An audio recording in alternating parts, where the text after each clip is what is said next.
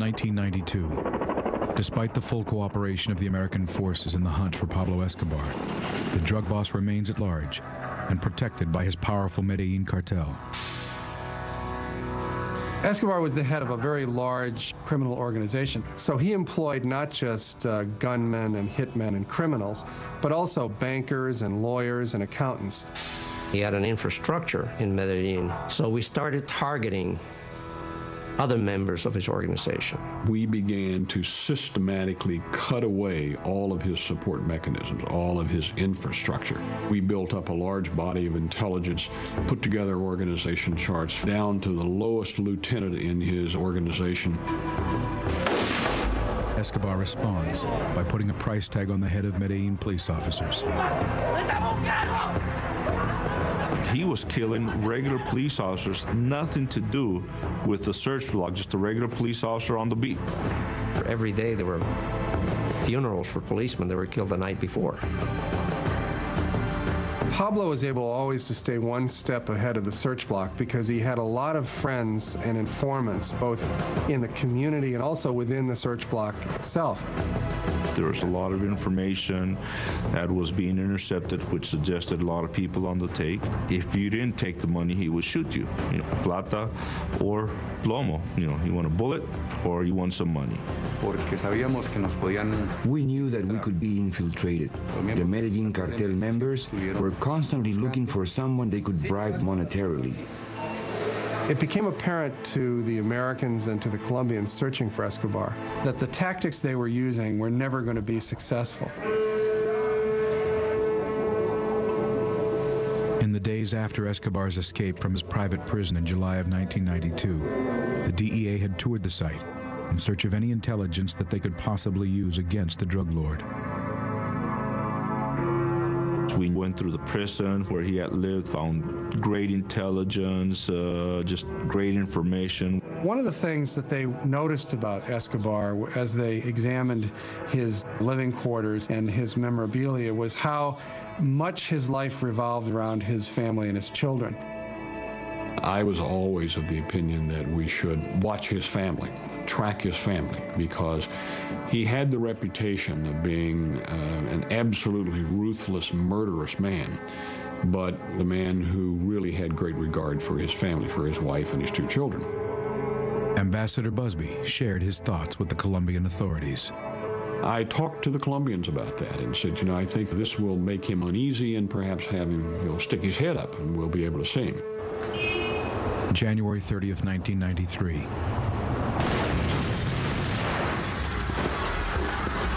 A 220-pound car bomb explodes in front of a bookstore in downtown Medellin. It killed scores of people, many of them children shopping for school supplies. And I think it was really the point at which the gloves came off in the search for Pablo Escobar. In the subsequent days, more bombs go off in Colombia. This time, however, the bombs are targeting Pablo's family. A bomb blows up a 12-story apartment building owned by Pablo's mother. Soon, another Escobar house is decimated. An organization calling itself Los Pepes came out of the woodwork. A mysterious entity begins targeting Pablo's organization and even his family for outright assassination. Los Pepes, which stood for, in its acronym, People Persecuted by Pablo Escobar, suddenly burst on the scene, targeting and assassinating anyone who was associated with Escobar.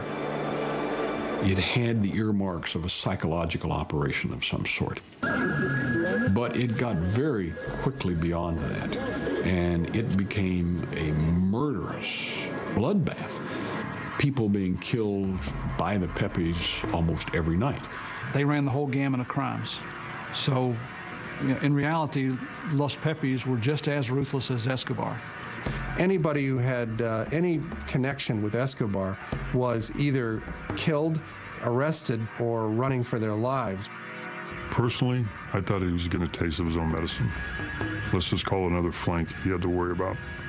The police, never did stuff like this. I mean, he was always worried about the police, but now you have Los Pepes playing outside the rules. They started to play dirty just like Escobar. They were killing as many as 5 and 6 people a day. They would assassinate these people and leave signs hanging around the neck of the body, signed Los Pepes. While Los Pepes is exterminating Escobar's support structure, the search block takes down some of Pablo's top lieutenants, such as Tyson Munoz.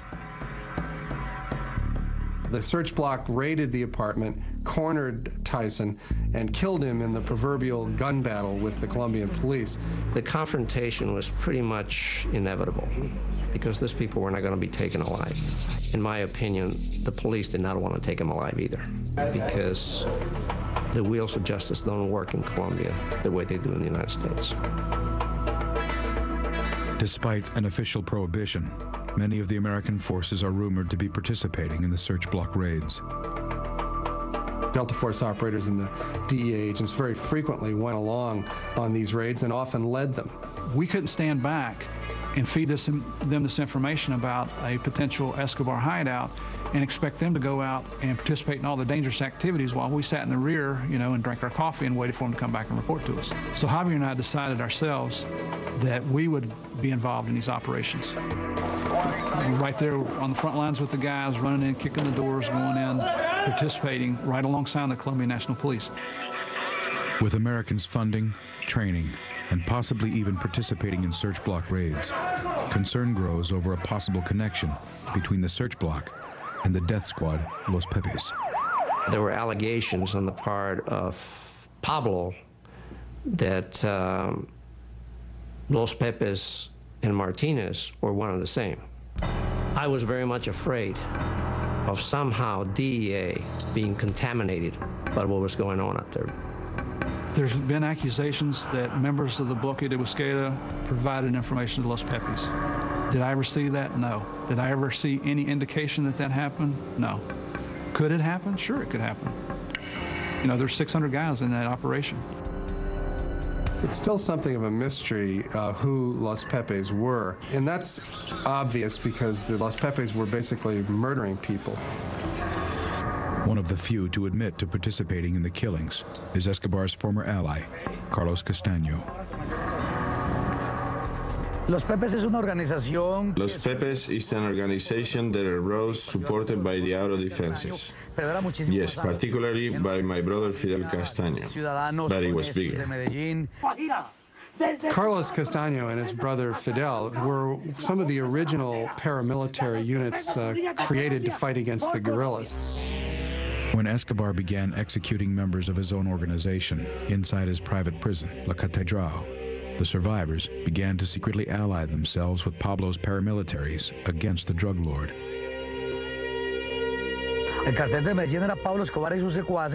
Pablo Escobar killed most of his friends and allies and his pals. But there were relatives that survived that lunatic and they joined us. The drug trafficker said, we're sick and tired of this guy, we're going after him. And they created the Pepes, and they attacked him exactly the way he used to work against society and against them. We realized that he was a monster that we had to fight against no matter what. So when they turned against him, they knew the inner workings of his organization. They knew who the people were, where the money was. Los Pepes reportedly received support from Pablo's chief business rival, the Cali cartel. The Cali cartel was more than happy to help Los Pepes or the search block or the Colombian government go after Escobar because he was their primary rival. And by eliminating the Medellin cartel, it just made for a more lucrative business for them. Colonel Martinez and the U.S.-backed search block are rumored to be cooperating with Los Pepes. Colonel Martinez was at this point, even though he denies it, I think, was willing to work with these elements from the underworld because for him, the battle with Escobar had become very personal. You could say that Escobar affected all of us who were Los Pepes members. Integrábamos Los Pepes. When things started to get really ugly, when Los Pepes began killing people wholesale, it was clear to the Americans working in Bogota that this was out of bounds. And if word got back to Washington that the United States effort was connected in any way to these death squads, then Washington would basically pull the plug on American involvement.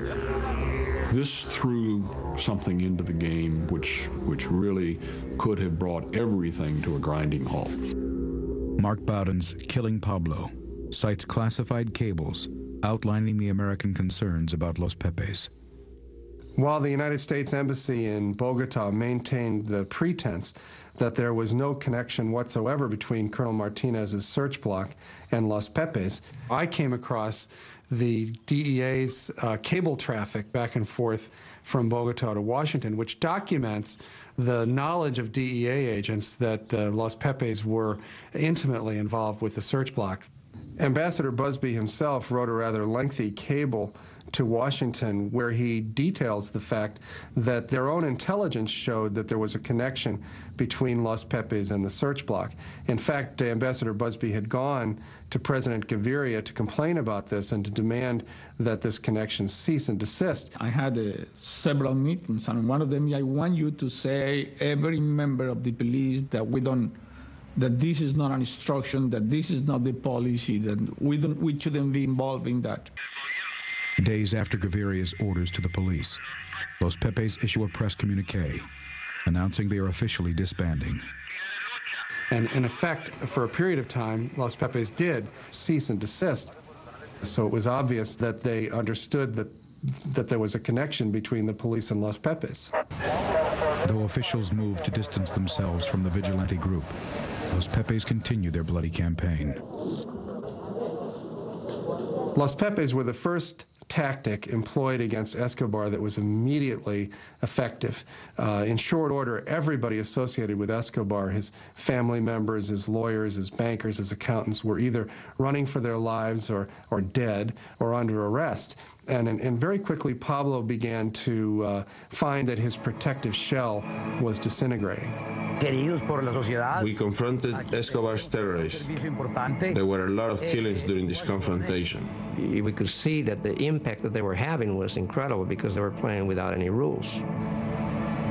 Officially, the United States was not involved in the efforts of Los Pepes at all.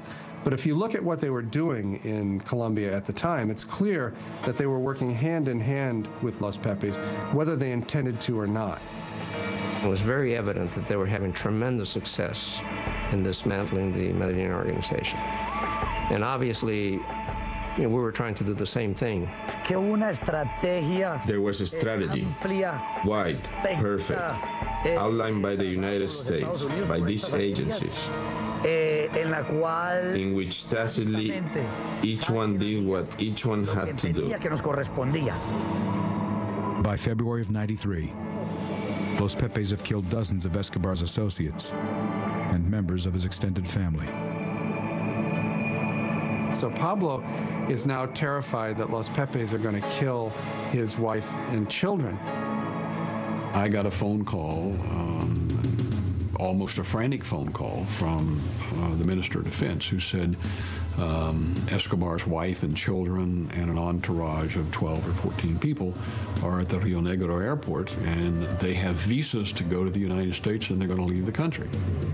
If he succeeded in getting his family out of the country, there would be no inhibitions on him, and there was no telling what he might do. The Escobar family and their bodyguards are met at Rio Negro Airport by U.S. DEA agents.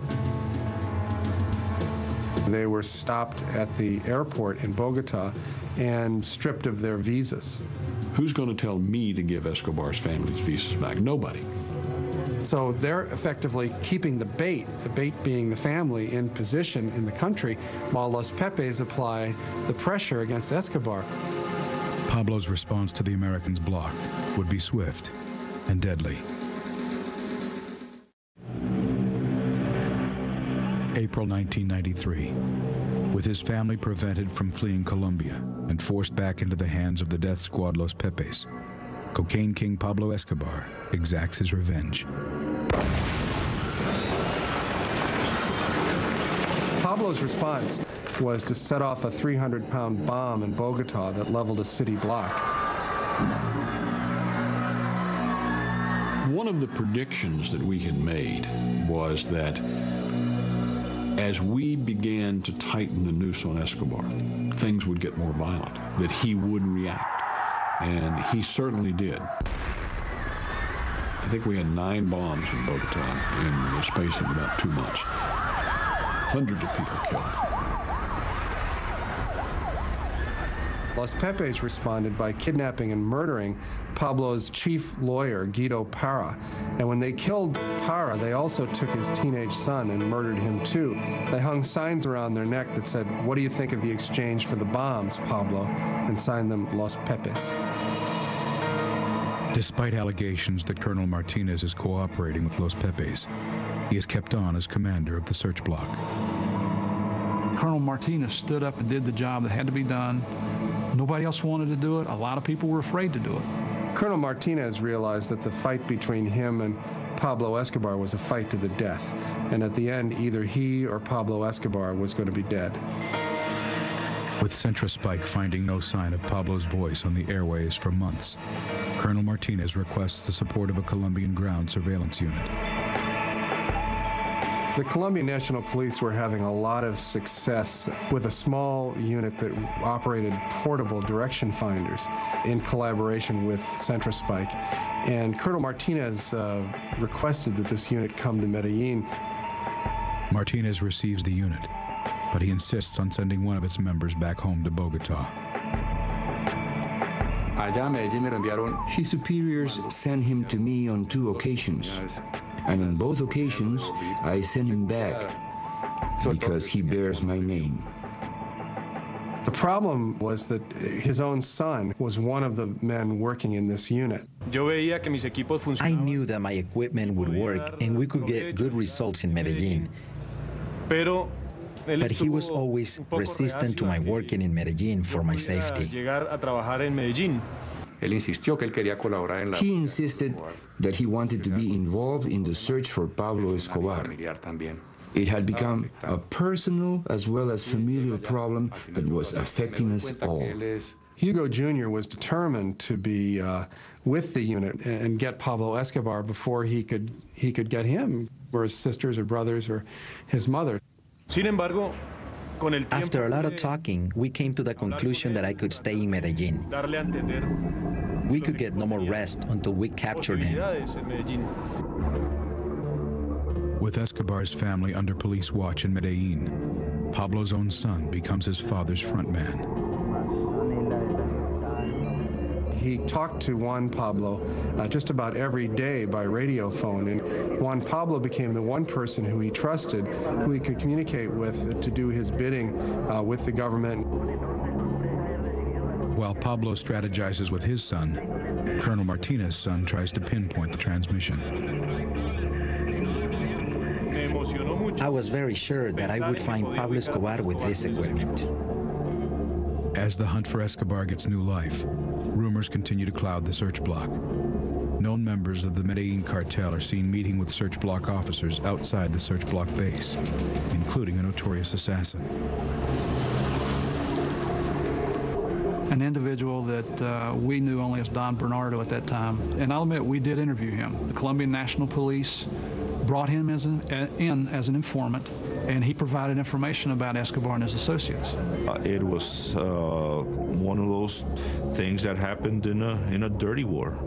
There was lots of informants. I can't say, if they were part of Los Pepes or not, but there were informants. Among those working as a secret informant for the Colombian police is Carlos Castaño. I provided information to the police under the code name Alecos. They never knew I was Carlos Castaño, leader of the paramilitaries.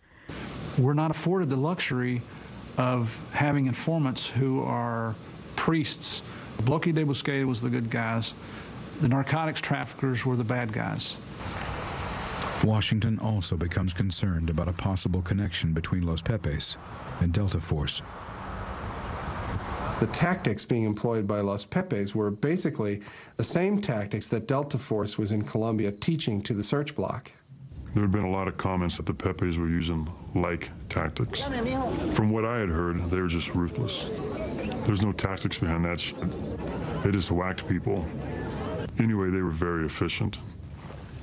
In Washington, the fear was not just that members of the Colombian search block who had been trained by Delta Force were, in fact, moonlighting as members of Los Pepes, but that Delta Force operators themselves might be participating in these hits. November 12, 1993. The CIA briefs the Pentagon on suspicions of a connection between Delta Force and Los Pepes. A decision is made to pull all American forces from Colombia. I did get word that we were going to be told that our military units were going to be pulled out, and I certainly didn't want that to happen.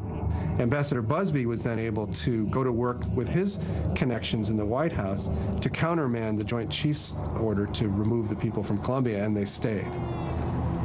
As Busby buys the search block precious time, surveillance teams continue to crisscross Medellin.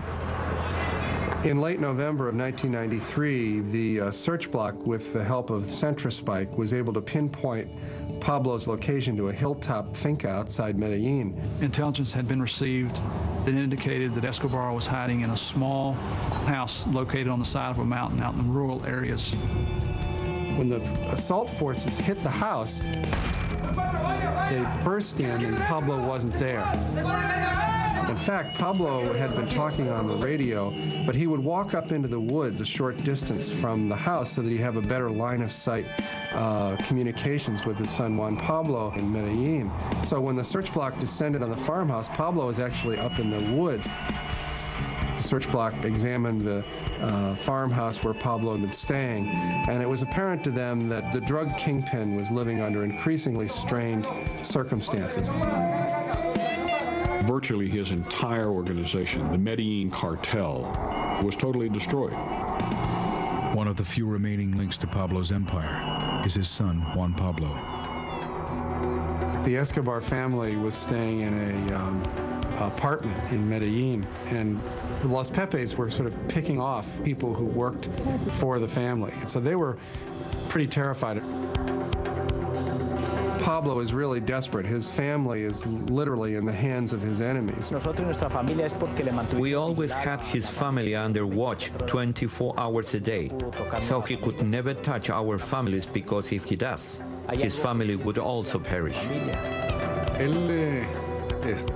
He was always worried about his family's security, because that is where the Pepes concentrated their attack efforts, his family.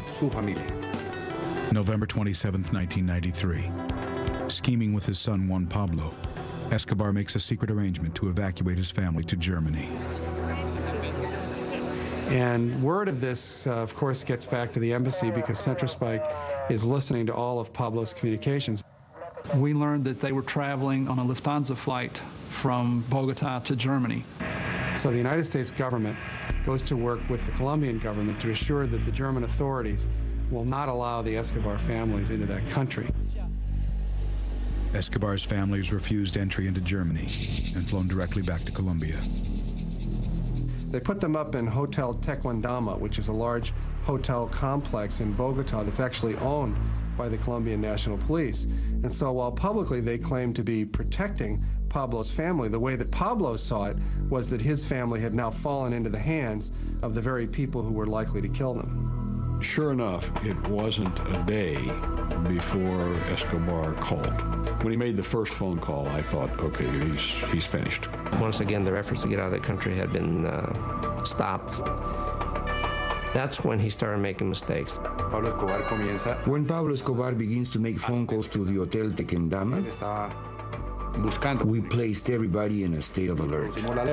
They called the presidential palace in an effort to speak to President Gaviria, threatening to wage all-out war against the state unless they released his family and allowed them to leave Colombia to a safe haven. He started calling everybody. And that's where he made the mistake of staying in one place too long. And at this critical moment, the government of Colombia announces that they're going to remove the protective detail from around the Escobar family. I mean, it was not fair to have so many Colombians at risk, and at the same time having this man with nothing to lose.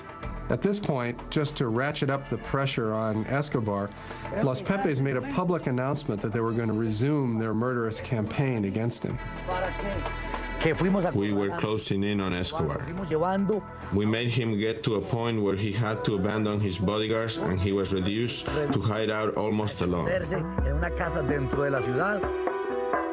With the exception of Pablo's family, every resident of the hotel has fled for fear of being caught in the crossfire between Pablo Escobar, the search block, and the Pepe's death squad. The fear is so palpable that little Manuela, who was then 8 years old, was overheard walking the halls of the empty hotel, singing a little Christmas carol to herself that she'd changed the words to, and the words that she was singing were, "Los Pepes are going to kill my father, my mother, and me."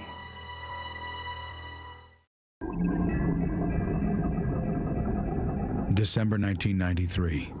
On the run and at war with the state of Colombia, Pablo Escobar tries to protect his family from the vigilante death squad, Los Pepes. He's desperate to get his family out of Colombia, so he has to continue making phone calls to the Hotel Tequendama. While Pablo is on the phone talking, Centrospike is listening in, and they fix his location to a neighborhood in Medellin called Los Olivos. Colonel Martinez positioned a lot of his men in parking lots in that neighborhood so they would be poised and ready to move the next time Pablo came up on the radio. Hugo Martinez Jr. and the rest of the search block wait for another Escobar phone call.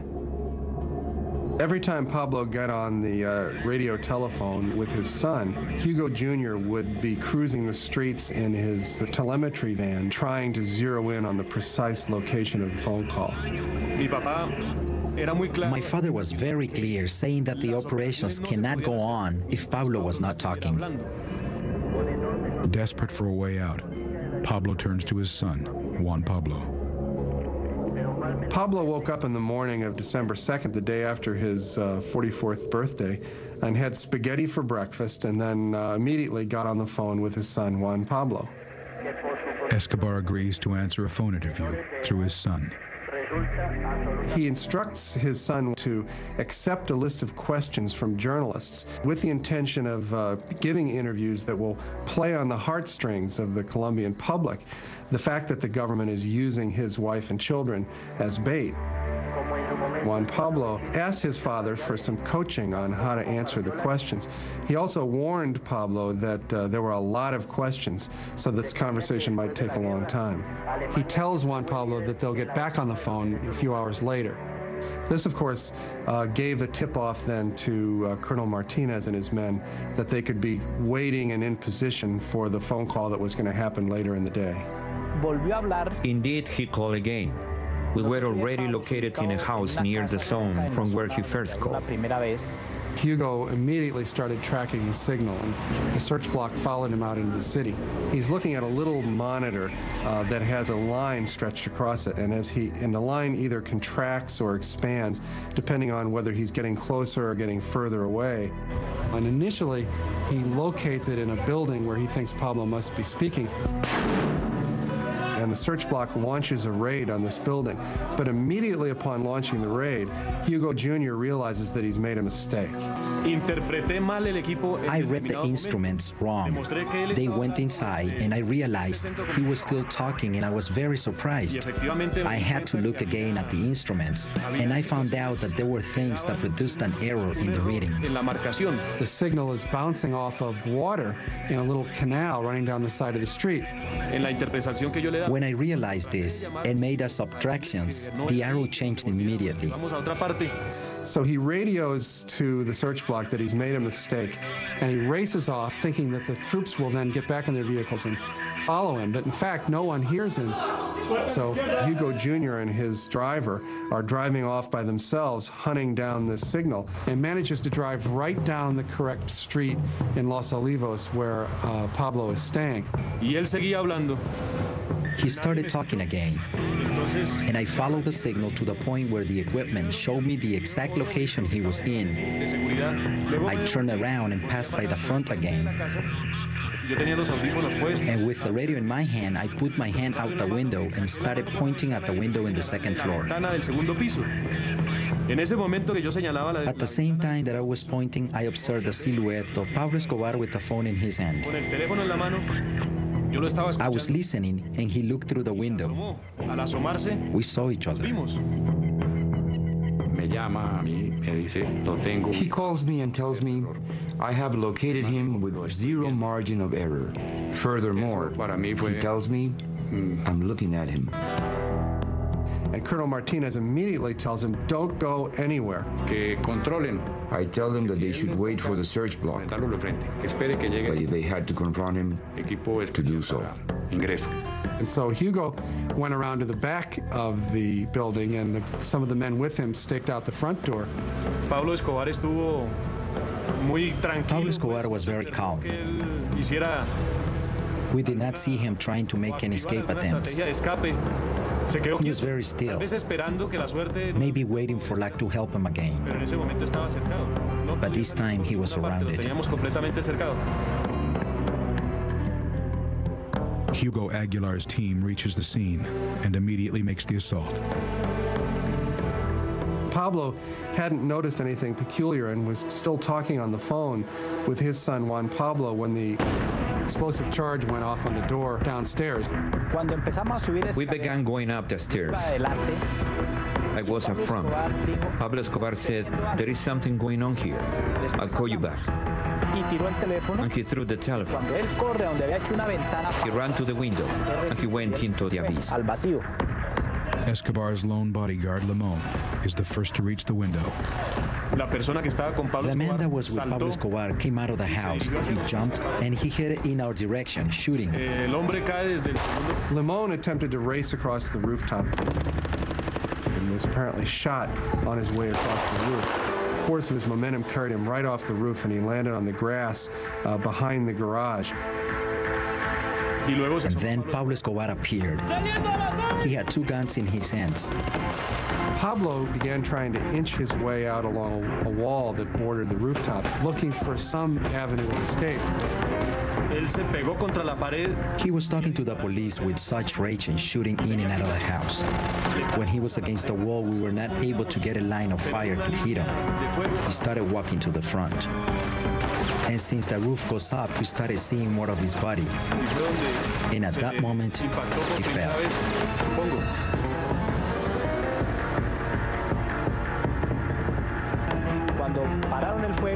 When the firing stopped, I looked and I saw him lying on the roof. I took the radio and said, "Viva Colombia, Pablo Escobar is dead." The world's most powerful criminal was dead. But just how Pablo Escobar died would remain clouded in mystery.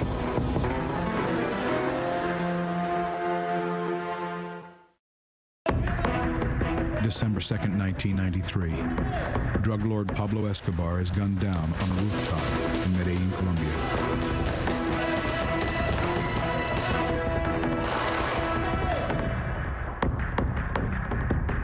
Javier, they just killed Escobar. Like, what? They just killed him in Medellin. It's all over the press. So, I mean, I was happy. I was elated. I became static. I ran around our office space, saying, "Hey, Pablo's dead."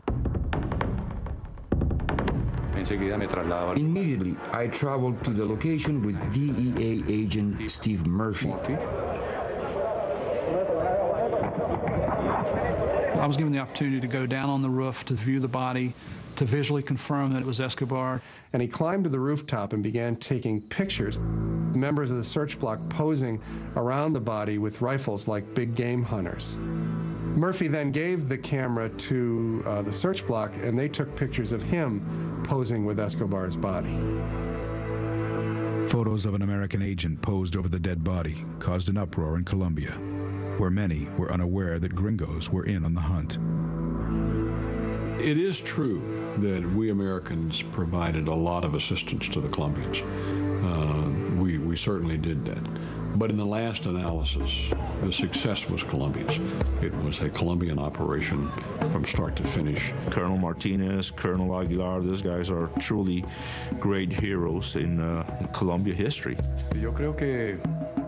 I believe I have performed a great service to my country.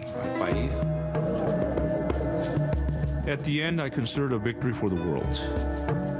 While there was no question that Pablo was marked for death, how he died remains a subject of conjecture. The official version of Pablo's death is that he came running out from that wall across the rooftop with a gun in each hand, screaming at the police and swearing at them as they gunned him down. El tiro de la pistola. The shot from my gun was the one that perforated his heart. And the one from the R-15 went through one of his ears and came out through the other ear. That is why we were able to end the story of Pablo Escobar. It may be true, but Pablo's usual modus operandi in these circumstances was not to stand and fight, but to flee. And so it seems more likely to me that Pablo, hearing the door being broken down in his house, would have tried to jump out the back window and run away. What makes sense to me is that Pablo was trying to run away across the rooftop when he was hit. He was shot 3 times. One of the bullets hit him in the leg, one of them hit him in the torso, and the third went right in his right ear. It's definite that the bullet that went in his right ear killed him. What makes more sense to me is that the bullets that hit his leg and his torso would have knocked him down, certainly, and that the final shot that killed him was most likely administered by somebody standing right over top of him. I would not put it past the cop going up there and just say, hey, we're going to make sure this guy's dead. I think he was shot up close. They wanted to make sure he was dead. Whoever it was knew he wasn't to be taken alive. There have been a lot of accusations that there was a coup de grace shot after Escobar was down. I saw no indications of that. It's always possible that someone made a great shot like that from a distance, but the Colombian National Police had tremendous incentive to kill Pablo Escobar. Nobody wanted to see him arrested again. And besides that, Escobar, in the course of this manhunt, had killed scores of the policemen who were searching for him. So there was a tremendous amount of anger and hatred in these men searching for him. So it makes more sense to me that Escobar was knocked down by a few bullets from a distance and that he was finally killed with a coup de grace. Some believe that the final blow was actually delivered by an American. Within the Delta Force community, there's sort of a legend about Escobar's death, which holds that he was killed by Delta Force. It was not so much a victory for Delta, but a victory for the whole special ops community. Delta Force would have known Pablo's general location at the same time that the search block did, and would have had an opportunity to place snipers in that neighborhood. When Pablo came running out on the rooftop, given the marksmanship of a Delta sniper, it's not beyond the possible that an American from a distance put that bullet in Escobar's right ear. I think the most likely explanation is that Escobar was killed by the Colombian National Police, by the search block. They had every capability and every desire to see Pablo Escobar dead themselves. There were no Americans involved in it. That was the Colombian National Police taking care of business. The legacy of the Los Pepes death squad has cast an even darker shadow on the history of the hunt. There's ample evidence today that the search block and the Los Pepes worked hand in hand. And of course, the whole Colombian search block was a creature of the U.S. government, essentially, because they were funded and trained and led by U.S. Special Forces. Los Pepes worked with the tacit cooperation of the U.S. government. The Colombian authorities did not oppose us either. The members of Centrospike who I've interviewed said there was never any doubt in their mind that there was a direct connection between the information that they were collecting and the information that Los Pepes were acting upon. So there's very little question in my mind that the effort to track down Escobar was a collaboration between the United States government, the Colombian National Police, and Los Pepes. I never saw any evidence that it was a Colombian government operation. It was a bloodbath, though. It truly was. Los Pepes. The Pepes operated on their own accord, by themselves. For Martinez to say that there was no, there was no connection there, he can say whatever he wants to, but there was a connection. And in my opinion, the greatest damage caused to the Medellin cartel and to Pablo Escobar and his organization was done by the Los Pepes. The Pepes were not a factor in what we were there to do. But were they a factor in getting Pablo? Yeah, big time. Today, Pablo's place as the world's king of cocaine has been taken over by the Marxist rebel movement known as FARC. FARC guerrillas are responsible for over 70% of the cocaine that reaches the streets of America. And like Pablo Escobar, they have waged a campaign of terror against the Colombian state. The FARC has inherited a lot of the methods that Escobar used, the car bombs, the kidnappings, the terrorism against civilians. So in that sense, they're looking very much alike, unfortunately for Colombia. As America supports Colombia in its war against the FARC guerrillas, they may once again share a dark ally. I am the leader of the AUC. We exist to fight the FARC guerrillas because the state is not strong enough to fight them themselves. Carlos Castaño has admitted that he was one of the early members of Los Pepes. He, of course, has gone on to become one of the right-wing paramilitary leaders in Colombia.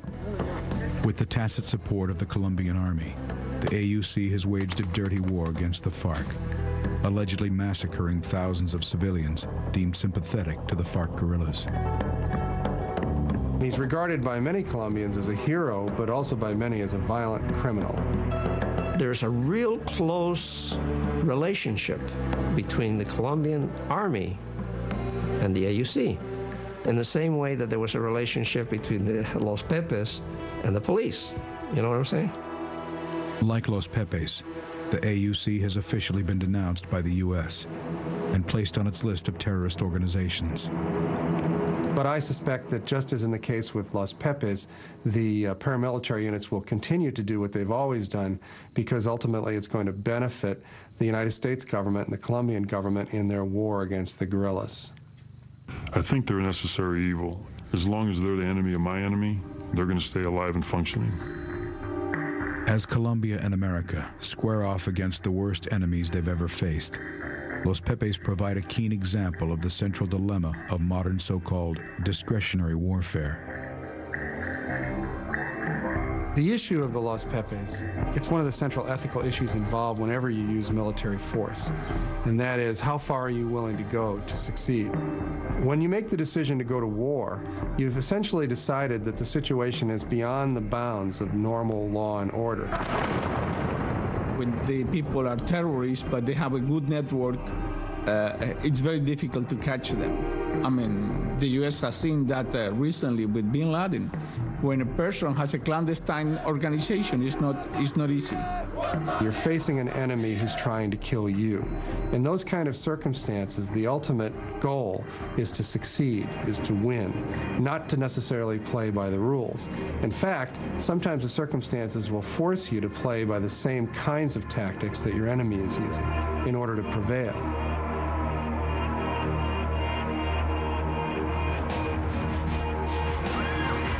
While most Colombians have lived with it for their entire lives, most Americans have only recently known the reality of terror. I think that Americans have to steel themselves to the reality of war, that if you're going to war, you have to face up to the ugly facts about what war is.